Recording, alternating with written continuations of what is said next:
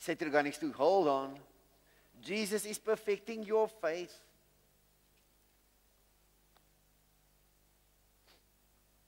James 1 verse 2. Consider it pure joy, my brothers, whenever you face trials of many kinds. Ooh. Is something happened to Christians? Uncle Paul ended up in jail. Something happened to him. A Christian might find himself on a sickbed. He might find himself in the divorce court. He might find himself in very difficult financial situations. But God is able to see you through. Give him a hand. God is able, I promise you, if you do not give up on your faith, God is able to see you through. And knock out the spirit of divorce in Jesus' name. Satan can throw his best shots. It's not how you start the fight, it's how you end the fight. Give God a hand. Things happen to Christians, let me tell you that. They end up in divorce courts. It's not how you start the fight, it's how you end the fight. Amen? If you are married, hold on. Give God a hand. Hold on in Jesus' name. Amen. Hallelujah. You know how you defeat Satan when Satan wants to divorce you, but that marriage is restored? This is a great testimony unto the Lord. Amen.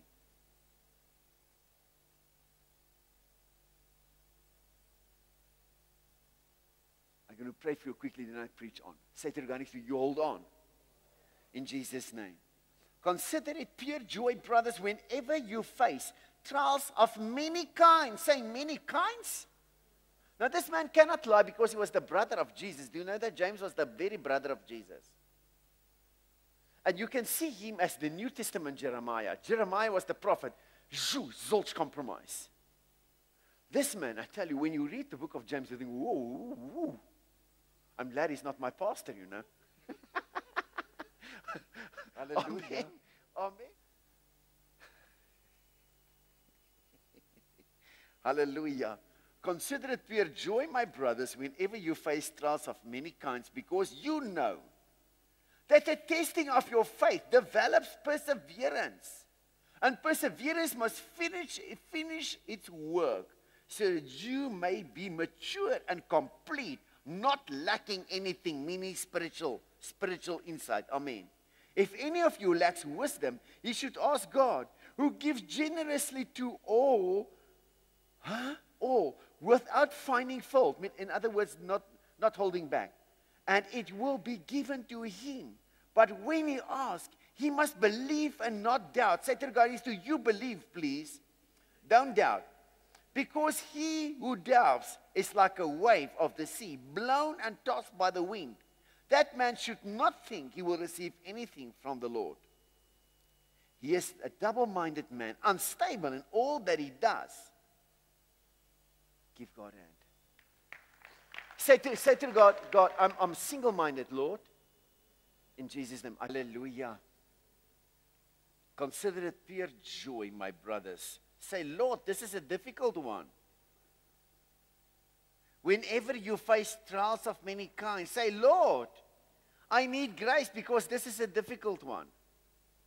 He says, consider it pure joy, my brothers, whenever you face trials of many kinds, because you know that the testing of your faith develops perseverance. Say to the guy next to you, your faith will be tested.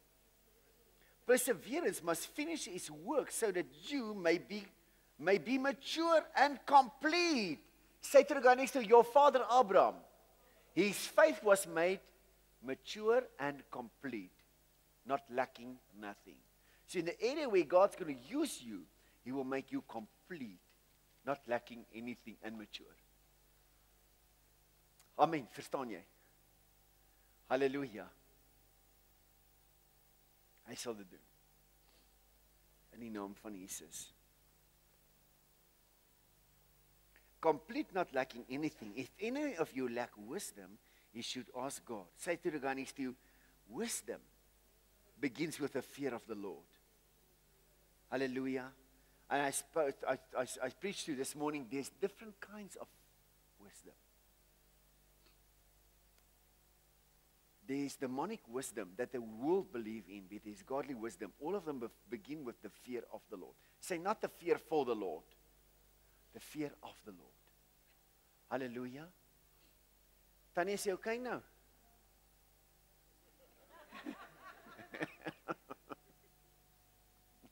Hallelujah. If any of you lack wisdom, you should ask God, who gives generously to all without finding fault, and it will be given to him. But when he asks, he must believe and not doubt, because he who doubts is like the wave of the sea, blown and tossed by the wind. That man should not think he will receive anything from the Lord. He is a double-minded man, unstable in all he does. And all that he does, you see a person that doubts, everything that he does is unstable. When a person is single-minded and stable in his faith, you see whatever he does is prospering as well. So when a person starts something and it doesn't work out, he starts something and it doesn't work out, you know there's something wrong in his faith life. Now this is not to condemn anyone, because some are sitting here. The reason why you are here, Jesus did not come for those who are well, but those who need a doctor. He specifically wants to help you in that area. Jesus is a doctor. Say, Dr. Jesus. He did not come for those who are well, but for those who are sick. So if you're unstable here tonight, don't worry about it. Do not feel condemned or accused. But Jesus is ready to meet you on your level, to take you to the level he wants you to be in Jesus' name. And he will do it. Hallelujah. He's a double-minded man, unstable in all that he does.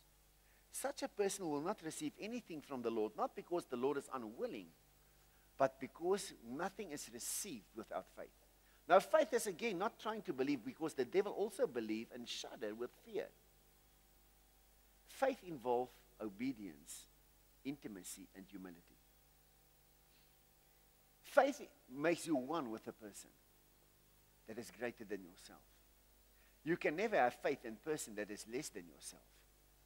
Your faith is always in someone that is greater than yourself. And the one to whom you need to put your faith in is Jesus our Lord. Say, the man that walked before me.